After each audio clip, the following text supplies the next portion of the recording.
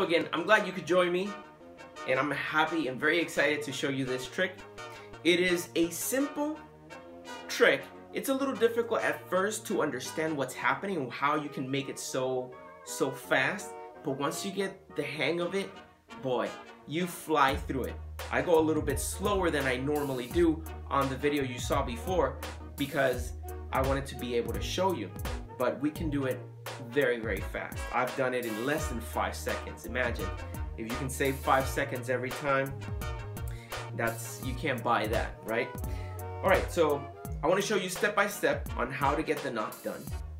I'm going to step a little bit further so that you can see this. The first thing is the length of your tie. It's very important that you have an appropriate length so that it's not too long or too short.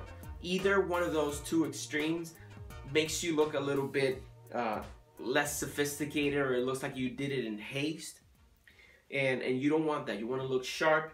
Even though you're doing it in 5 to 10 seconds, you can still look very sharp when the end result can be very nice.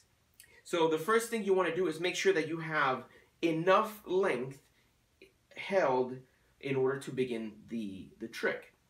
Now, you just position it on your neck and make sure that you extend it so that the tip of the tie touches either the tip or the middle of your belt. So it's not above the belt or below the belt. It's almost hanging right there where the little loops or the little holes of the belt are. So this is how you hold it. So you will be holding the part of the tie that is facing outwards. You're going to face it towards you, just like this. You see? So you will see the whole design as you're creating the trick is facing you. The second step is for you to grab the narrow part of the tie and you're going to loop it over your hand once. You're going to loop it again twice. Let me show you again. You're holding the tie at the appropriate length, and then you grab the skinny part of the tie, or the narrow part of the tie, flip it over your fingers once and twice. Now, this is very important. I'm going to come in close so that you can see. This is what you will be seeing as you're creating the knot. You're going to hold with your index finger and your thumb. You're going to grab everything.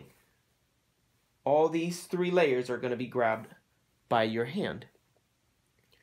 Carefully remove the other hand so that you retain this little loop. And now you're going to grip both the wide and narrow parts of the tie like this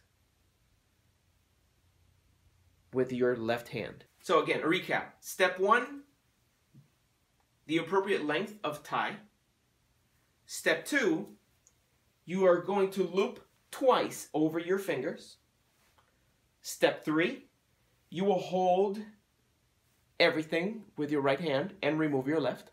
Okay, so you already have your 2 loops. You've held it.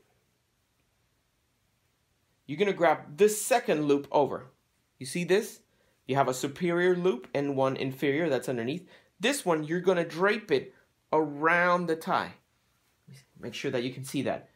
This is the one loop that was under here. You separate them, and this one you're going to drape it around the tie. You see that? Now you hold the next loop and you place your hand inside of it like this, and you start expanding it. You see how it's shaping? On this, I was lucky. It doesn't always happen, but this time, you see, I even created the dimple. I prefer that little dimple in my tie, but look at this. Yes, the knot is going to be asymmetrical, slightly asymmetrical, so it's going to, when you put it over your neck, it's going to have an asymmetric look. It's a narrow look. It's a look that that a lot of people prefer, but for the sake of expediency and for the trick, this is the one loop that I'm teaching you how to do now. But I plan on creating and showing you other tricks that you can create other more popular knots in a similar expedient fashion. And just by signing up to this email. And my promise is that I'm not going to spam you. You're not going to be receiving emails all the time. But whenever I come across things like this or things that might interest a gentleman like you, I'll make sure that you hear about it. And I'm not pushy with my messages. It's always going to be a welcome message. So here you have a very convenient and fast way to get your necktie. All you have to do afterwards is make sure you don't mess the do. Make sure you don't mess up your hair as you're putting the necktie around your neck. And just like with any other knot, you will hold on to keep the shape of your tie, of your knot. And you're going to pull on the narrow end and you snuggle it up. And then it's just a matter of reshaping your dimple if you want to keep it. You can put your skinny part of the narrow part of your tie through the holder loop. And then it's just a matter of finishing it off by repositioning your collar the way it's supposed to be. See, you can play with it to make sure that it's nice and snug, not strangling you, but it looks very nice. And there you go. Now, you probably will have to rewind or go to the beginning of this video and watch it over and over again, just so that you can get the hang of it. Practice it. It took me perhaps 2 nights before going to bed, practicing for 5 minutes to really get the hang of it. But it's well worth the investment of time, because if you spend 15 minutes for 2 nights, that's 30 minutes. You will save that in less than a month. You've saved that time in learning how to do the trick. So I hope that you like this video. If you like it, make sure that you share the original video with all your friends. Let them know that the Gentleman's Brotherhood is something to be a part of. We have a great selection of articles.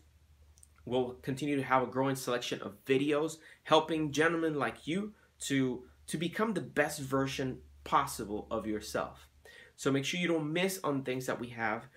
This is just the tip of the iceberg. What you've learned here now is just a little glimpse at the things to come. And I really hope that you become a part of the Gentleman's Brotherhood, because it's really a worthy group to be a part of.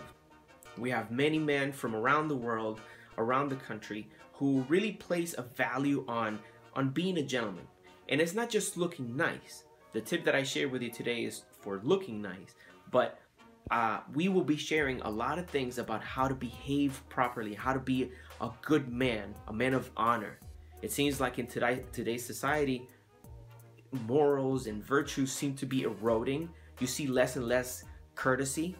Courtesy is not as common as it once was, and we want to make sure that we bring that back. One man at a time, we instill in them values that they can pass along to other generations and inspire them. So I hope that you enjoy this video. Again, make sure to stay in touch with us, and I'll see you next time here on the Gentleman's Brotherhood.